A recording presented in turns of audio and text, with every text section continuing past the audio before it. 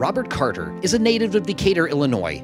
Robert achieved his bachelor's degree from Millikan University and further achieved one of the earliest master degrees in television from Syracuse University in 1953.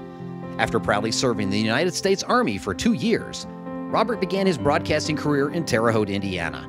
Throughout the late 1950s, he worked as a local radio disc jockey and an on-air television talent for a local station. So popular was his teenage weekly dance show that Robert was asked to substitute for Dick Clark on American Bandstand several weeks while Dick was on vacation.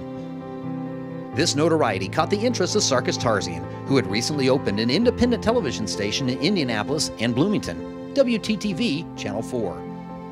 Moving to Indianapolis, Robert fulfilled the roles of television production, direction, performance, and sales. Robert enjoyed many broadcasting roles, and especially being a ring announcer for Championship Wrestling with Dick the Bruiser.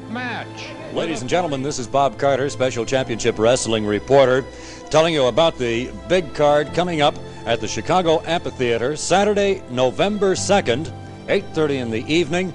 It's going to be an exciting... Robert also hosted a 4-hour daily live talk show called Coffee with Carter. On this show, while performing a live commercial featuring Robert eating a chicken leg, Robert had no napkin, so he looked directly at the camera, licking each one of his fingers, and stated, "Kentucky Fried Chicken, it's finger-licking good," thus coining one of the most recognized slogans in all of television advertising. It's finger-licking good. In 1962, Robert sold a sponsorship for a new horror movie show and was given the task of creating a horror host character to present the commercials for the 13 weeks that the show was contracted to air. Sammy Terry was born. Good evening. Welcome to the Hollow Tavern. Robert Carter's creation of Sammy Terry lasted 30 years as the weekly weekend television horror host that scared generations of Hoosier television viewers. Sammy Terry continued to perform on WTTV4 for television specials beyond the show's cancellation and off-air, performing live vaudeville-styled stage shows throughout the state to sold-out crowds everywhere.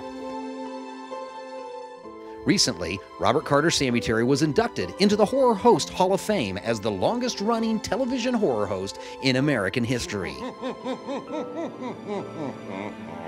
And next Friday night, you'll be even more perplexed and frightened when you see my tale of terror. A favorite camp event is to gather around the campfire. In 2010, Robert, unable to continue to perform the Sammy Terry character, asked his son Mark Carter to continue the role of Sammy Terry due to the continuing demand of audiences that Sammy Terry drew, both from television and live shows.